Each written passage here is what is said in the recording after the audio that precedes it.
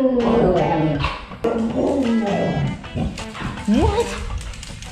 What? Wait, that's way too far. So take a left. Oh. Take a left? Take a left. Which way am I gonna go? Oh, okay. I got it. Thanks, girls.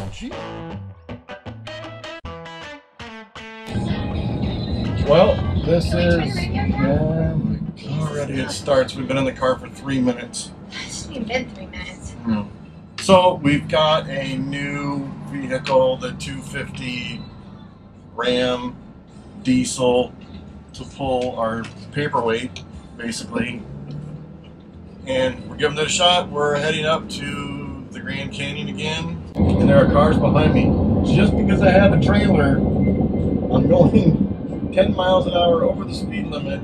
They're riding all up on the back of the trailer. Oh, this I'm in an is like the drive faster I'm in lane. a carpool lane. I'm in an HOV lane. With I didn't want to the stop. camper, but I didn't want to stop. This is where I...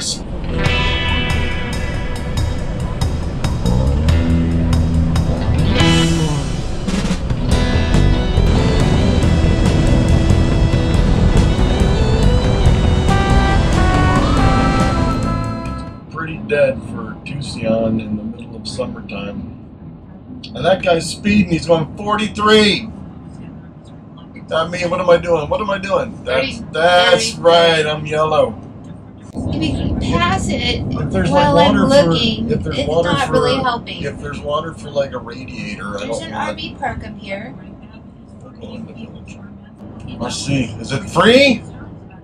It better be free. I don't think it's free.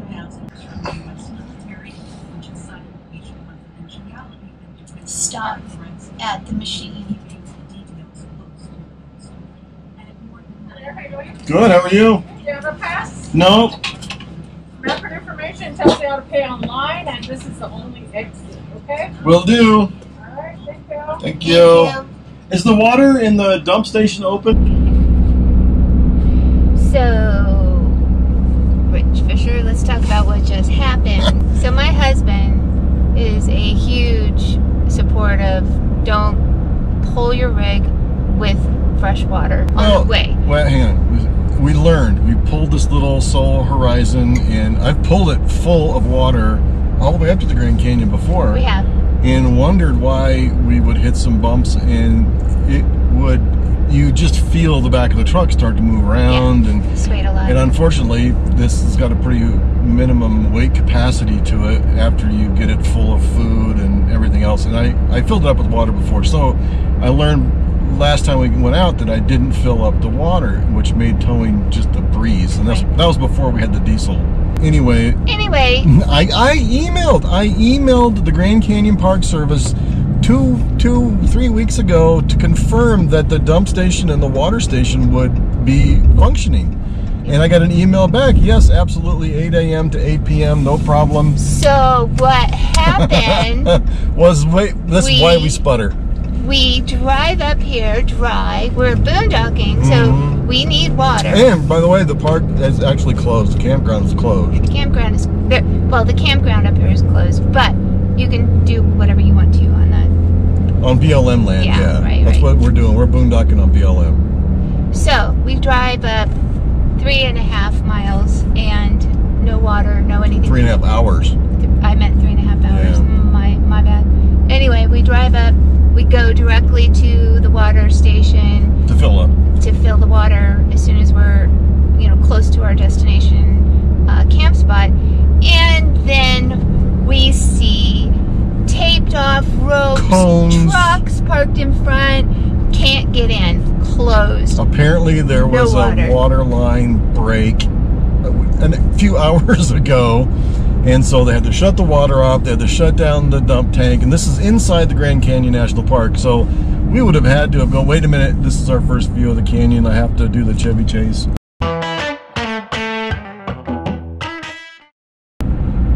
Oh, I love this place. Look at that. That is awesome. So we drove down to the camp area, and because we needed to talk to somebody and find out that a ranger came out. What are we going to do? Then we met a really nice ranger lady. We didn't. My husband got out as he was sputtering, got out of the truck and met this very nice ranger. I was in full sputter.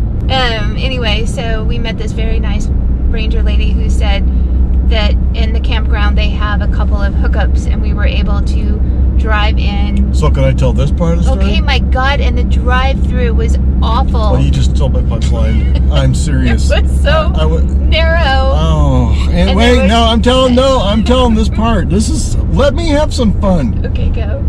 We're driving on a really tiny path, which is just barely wide enough for this crazy. If you had but I'm getting there, and she said, go here to Juniper Road and turn around and then go back to spot number 183. There's a screw-in water tap there. Yay. So I'm turning around, and all of a sudden, there are a bunch of guys in there trimming trees. They had trucks lined up on the road. So I went to go around and I almost hit a rock. I almost hit a tree.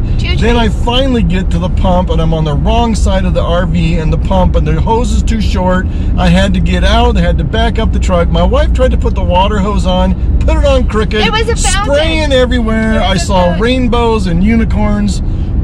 It felt good, didn't it? It did feel kind of good because it's actually 83 out here and we're at like 7,400 feet in elevation. Yeah. But we did fill up our water tank and now we're heading to our boondock location. We'll touch base with you.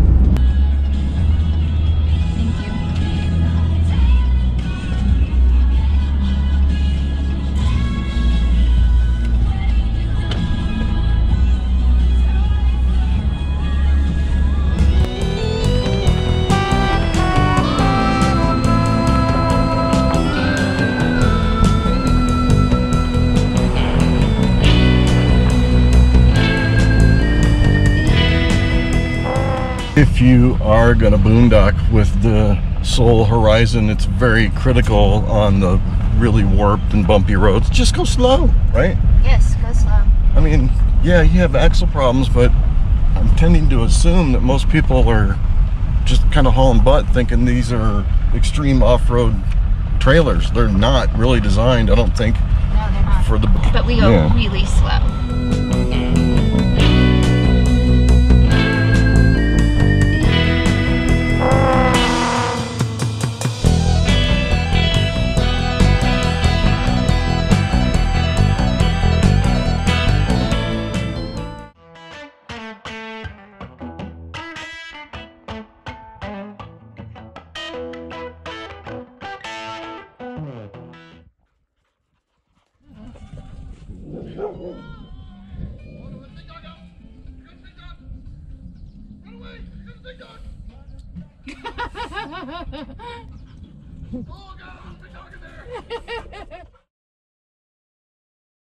His rough is down, so that's good.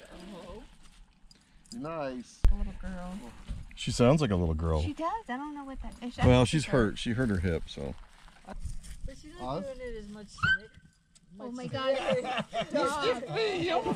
It's okay. Hi, babies. Hi. I still love you. Did you say it goes up at 7:40? Yes. Hi.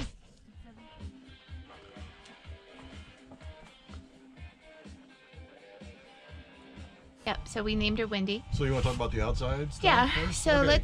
let's talk about the outside of the camper, things we like. First thing we did that we really do like and we're glad that we did was that we got the 3-inch lift and we had a new axle put on. I understand there's some other issues with the new axles. We're going to get that checked out.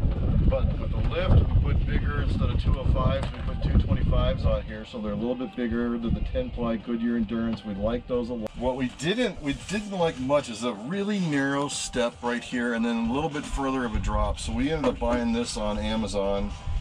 Because I've fallen, what, 2 or 3 times? Yeah. And it wasn't because of beer either. It was just because I fell. And then if you come up here, the window is awesome from the inside always. But pushing these buttons back in, I've already popped out 2 of these things. So one of the things I'm doing now, I'm just not taking it completely off. And we put these in afterwards. Yeah. Now the Souls come with these. Yeah. When we got it, it did not come with it, so we had to put it on. We did put a sway bar. The other thing that ours did not come with was the Stinky Slinky holder. So I went ahead and mounted my own on the front of the axle here. I think the new ones, again, come with their own holder now, but we didn't get that. The gray-black tank, not a big fan. I'd rather have a gray tank and a black tank, but I understand this is a small unit. It's supposed to be lightweight. It's doing its job. The only other issue I've really got over here is this thing always flies up. I'm gonna have to do something to try and get it down. What is that? It's just a power cover so water doesn't get into dust and stuff. Doesn't get in it. Storage is fine for what we do. The back of the RV, I did put on a backup camera. I mounted it to the light for the license plate. And so when I turn my running lights on during the day, I can actually see when I'm driving in traffic. My awesome wife, Cheryl, I'm gonna ask her a simple question that might help some of you. What are the 5 favorite things? You're all gonna end up buying a lot of stuff off Amazon. What are your 5 favorite things that you've got for the Soul Horizon? So for that, we're gonna need to go inside.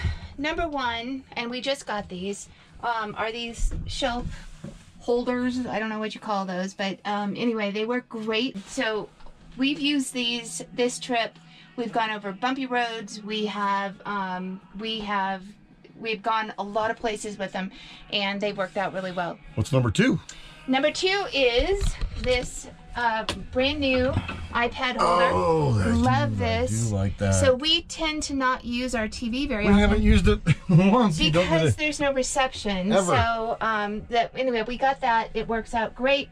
It holds in place. We can watch whatever we want on our iPad. So number 3, we just got off of Amazon as well, and it's these motion sensor lights. The cabinets tend to get really dark, so we put these on so that, you know, we can see throughout. It's really nice in the middle of the night too. When somebody's sleeping, you don't have to turn on all the cabinet lights. So it saves on the precious battery life. Saves on the precious battery life. Okay, number 4, my bag holder. Oh, this is cool. So the bags were always in the drawer. They made a mess. They took up space. We never could find them. So this little handy dandy little bag holder, which we use for garbage. Yeah, have a little hook right there. That is number 5. 5 is the hooks. So we have them all over the cabin because we have coats and hats and keys. We keep our keys on it. Everything. They're amazing, and I love them. All right, Rich. So I did my top 5. Let's talk about your top 5 things that we've got. Number 1, and it's just me. It's a personal thing, but the stereo inside the Soul sounds okay, but you can never turn it up loud enough. Just a little itty bitty Bose Bluetooth speaker. I use this, and you can ask my wife this. I use this every time, non-stop, all day long, just non-stop. The next thing I would say would be right up on my list is a set of power tools. I got all one brand with one battery, and I bought an extra battery because this not only operates my drill. What kind is it? It doesn't matter. Rigid. It's a rigid, but it doesn't matter. But it operates the drill. It operates a portable fan, and it also operates our indoor vacuum cleaner because of those guys. Yes. They have so much hair. They're very hairy. So that's number 2. Number 3, a couple of separate 5-gallon water jugs. And I'll tell you why. When you're boondocking, the tank is relatively small in this thing. So we can do 90% of our hand washing, dishes, watering the dogs out of these. I'm even tempted to get one more. Number 4 is the Dodge Ram 2500 diesel. It feels now like I'm towing a paper towel behind the truck. Stupid crazy, easy to tow. It's way more than is necessary for this RV, but if you want to make life simpler, this would be it.